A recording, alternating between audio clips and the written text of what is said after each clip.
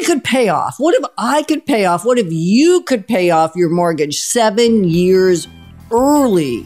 That would be fabulous. Moving forward with the Decker team.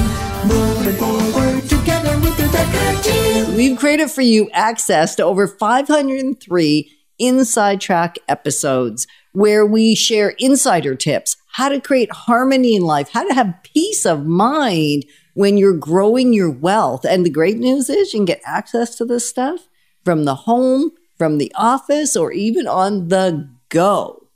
Yes.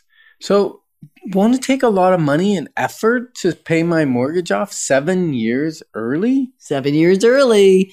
That's if you don't leverage it again for something else. But let's just not get distracted, because on this episode, what we're going to learn is how you can actually pay off your mortgage 7 years early. And to answer your question, Ken, it will not take you extra money. In fact, overall, it will take you less money Now I'm listening. less time. Now, it will require some seemingly insignificant small shifts in behavior, small mindset shifts, and small money choices that make a big difference. Right. So I'm gonna pay less money. Yep. But I'm gonna pay it sooner. Correct. Overall, it'll be less money and you will be paying some of it sooner. So one of the strategies that we have used, and we have coached hundreds and hundreds of clients. I wish we should record how many. But sometimes people do and they don't even tell us. Hundreds. Yeah, I mean, that's not like a real number, right? When you've helped over 2,780 families, how many of those, and then how many people that have listened to Life's Inside Track have taken the insight and then done the strategy? Or maybe if they read your book, The Wealth Formula, it shares the same strategy. So we've been sharing this for probably close to 30 years. So what you're saying is it's actually a formula. Yeah. It works every time you apply these things. It's foolproof. Even you couldn't mess it up.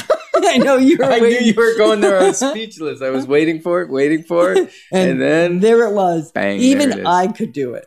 Oh. And did. And so it's simple. The first piece, though, is just make your payments. And maybe you're already doing this. Most people already do this. And if you're not doing this, you'll want to do this, because you won't really notice the difference in the money going out, especially if you get paid biweekly anyway. Yeah, if you get paid biweekly as opposed to monthly, you get paid monthly, this can hurt a little bit, because on 2 months of the year, you're going to have 3 payments instead of 2 payments. But if you're paid biweekly, then you have a mortgage payment of a smaller amount every 2 weeks. You just line it up so it happens a few days after your payday, and it's totally painless, easy to budget. Everything's great. And if you're self-employed, you've got to be really good with your money anyway, so that this is really a easy additional strategy to what you're already doing, right? So you're just making biweekly payments on your mortgage rather than monthly payments. So that's tip one. Yeah, but let's talk about the math behind that, because please. Because what happens is if you make monthly payments, you make 12 payments. Correct. Which if you divide in half, which a lot of people go, well, if it's 2 weeks and it's half a month, but it doesn't quite work out that way. That would be 24 payments. But when you do biweekly, it's every 2 weeks, which is 52 weeks in a year. Divide by 2 is 26. And 26 divided in half is 13. So it's like you made 13 monthly payments. And that's why it accelerates the payment of your mortgage. You pay more principal. Yeah. And thus, later on, there's less interest, and it starts to accelerate and accumulate. It's like a snowball effect. It works faster and faster. So that's one. And then the other one is, this means you got to be a little bit on the ball, so to speak. And that's create a little snowball fund working for you rather than against you. And that is to put money aside every month so that when at the end of the year, when you can make your annual additional contribution to your mortgage pay down, 10%, 15%, 20%. It depends on your mortgage. So you actually care about your mortgage privileges when you're getting a mortgage just as much as you do the interest rate. With a mortgage, that's prepayment privileges can be important, especially if you're bonused once a year or something like that.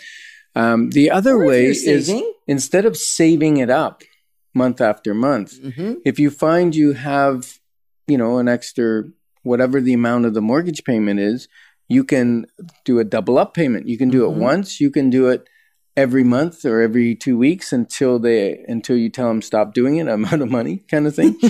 But that's a great way to accelerate. Now, you might take a mortgage from 25 years. If you do double up payments and you're doing the every 2 weeks payments, you might cut it down to half the amount of time. Yeah, we're saying 7 years on average. We're saying if you don't utilize all these strategies, but you utilize most of these strategies, you're going to save about 7 years on the length of your mortgage. If you use them all, oh my goodness.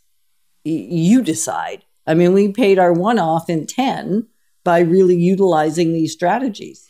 Yeah, and the final strategy that worked really well is, now, mind you, we did this strategy and there was maybe more urgency because interest rates were higher. We started at 10% and then it went down to 7%.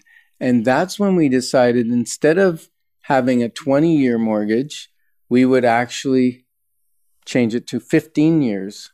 So we shortened the amortization because the interest rate went down. Our payment it went up like $70 a month or something. It wasn't much. And then we applied some of the one-time payments. And when it came to the end of that 15 years, we were done before. There was just a small amount of money. We paid it off. And so we really chopped 10 years off of our mortgage. So shorter amortization, if you can afford the payment, it's a great way to go. Nobody says you have to take a 25-year mortgage. You could take a 10-year mortgage. Right. And so you just want to look at your payment. I mean, the rule of thumb is how do you live below your means, not at your means. Now, when we got into our first house and it was about 16% interest, that wasn't our first house. That was our second house. That was at 10%. Our first one was more like 16 and just not too many years before that. We're talking early 80s here. The interest rates were like crazy. They were on the either side of 20%. And so depending on what your interest rate is, it will obviously, you might want to have a longer amortization when it's a higher interest rate and then rejig things when it comes up for renewal or keep a variable rate so that you can ditch that when the interest rates drop. You know what's really neat is that paying every 2 weeks instead of monthly, when the interest rate is high, makes a bigger difference than when the interest rate is low. It's amazing. Yeah.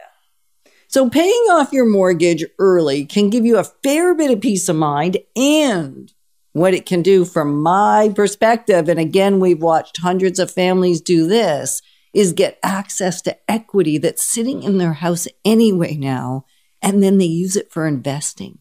Yeah, not only have we watched them, we actually guided them. Well, yeah, I know. But we get to watch it too. We get to be part of the journey. It's so super exciting. So what would your counsel be, Ken, as people are listening to this going, I've got some more cash in my house than I thought I did because I've been doing everything you've just recommended. Well, you may want to speak with us. You can give us a call. Or the other thing is also talk with your financial advisor and get a financial advisor who's not just getting paid because you buy, stocks or mutual funds or something. They get paid from that. You want someone that gives you a global picture of your portfolio, like what real estate assets should you have, what investments, and the whole shooting match, so to speak. Thanks for being on the journey with us and growing wealth in wisdom and financially together. Moving forward with the Decker team. Moving forward.